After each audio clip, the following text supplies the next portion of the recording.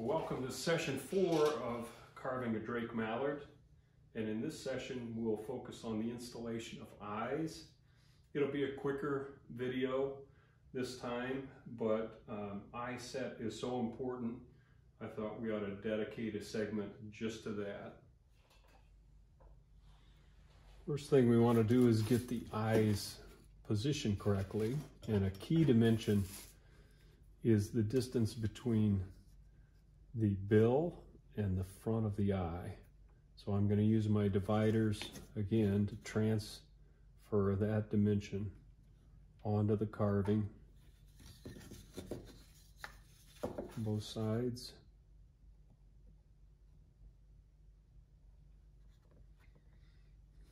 And this is why I say the drilled hole is strictly a guideline that I put in place at a small diameter to kind of keep me in the ballpark, but when it comes to installation, I want to make sure that distance is accurate. Then I'm going to use a circle template. These are going to be 11 millimeter Mohican eyes that I'm putting in this decoy. So I'm going to use a circle template, position that with the front where my mark is there, and give myself a guideline on where I'm going to need to remove wood. Do that on both sides.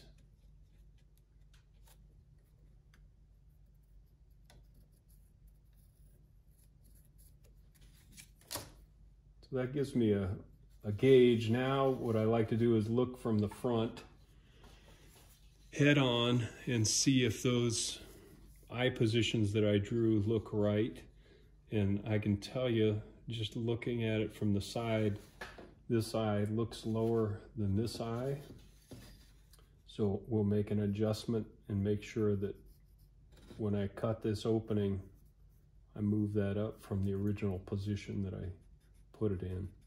And I think that's good that things are not perfect every time, especially on eye set, and trying to get those where they're exactly at the same level is a real challenge. Okay, I'm happier with that. Now I'm going to use a wood gouge, and this is the way I do it.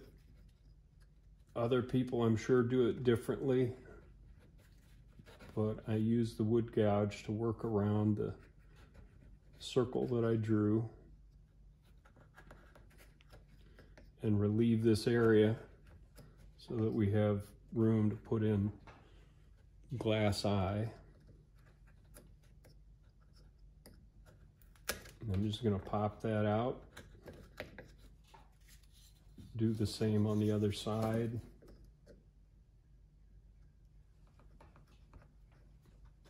Make sure you have a good hold on the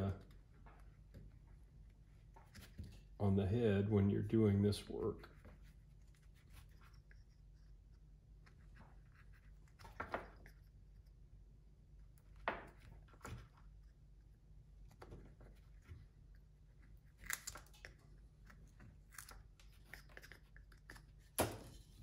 Okay, got my holes ready to go. I use plastic wood and acetone to smooth it, and that has worked well for me over the years. I know there are a lot of different ways that you can set eyes, but I'll be using plastic wood for this demonstration.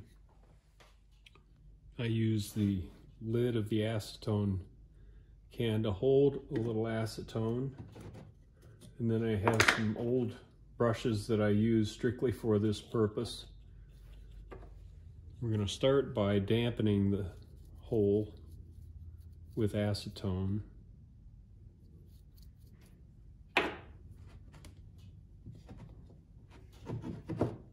Then take some plastic wood,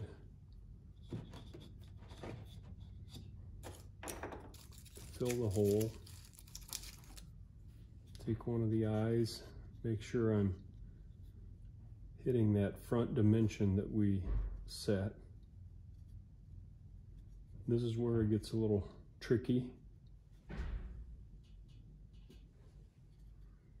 going to press that in far enough. There should be a little downward and a little forward angle on the eye, so that from the front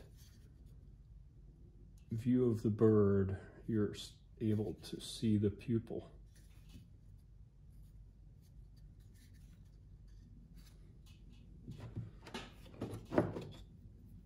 I should have a glove on doing this, but for purposes of this video, I'm just gonna speed things up and use my hands. Not a good practice. I'm just pushing plastic wood into the area to make sure I get a good fill, and then I'm going to use the acetone and this old brush to smooth that down.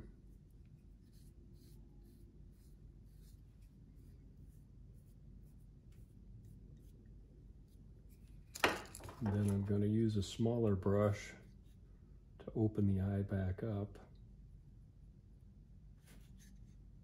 And we don't want to lose the eye channel. So this is almost like sculpting in this stage. I don't need that much material back there.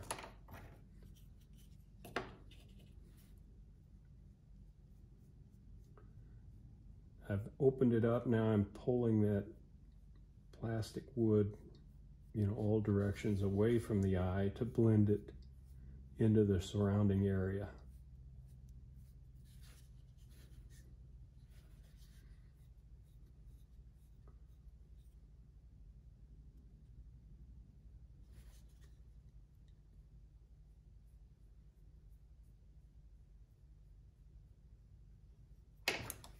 Then go back and forth with the smaller brush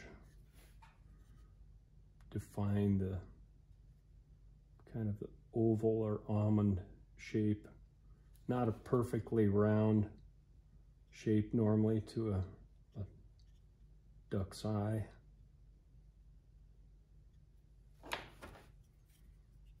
So again, it's a lot like sculpting. I'm moving this plastic wood around to where I feel like the right amount of the eye is exposed, and I've got a good blend into the carving.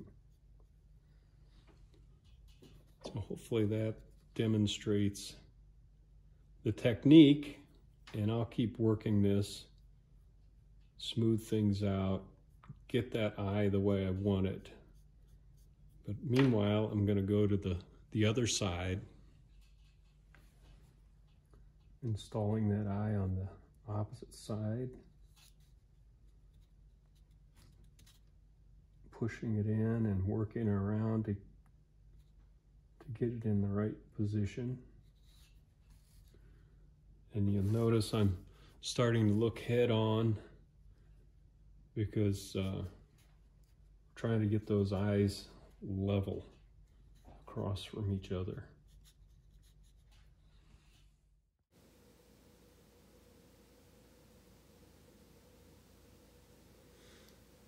Not the best videography here, but this is a low budget operation, or no budget operation.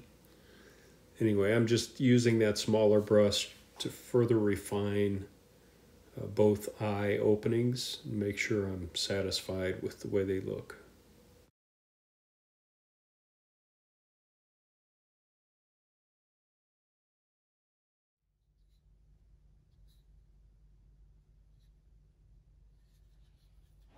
All right, that's a wrap on the eye set.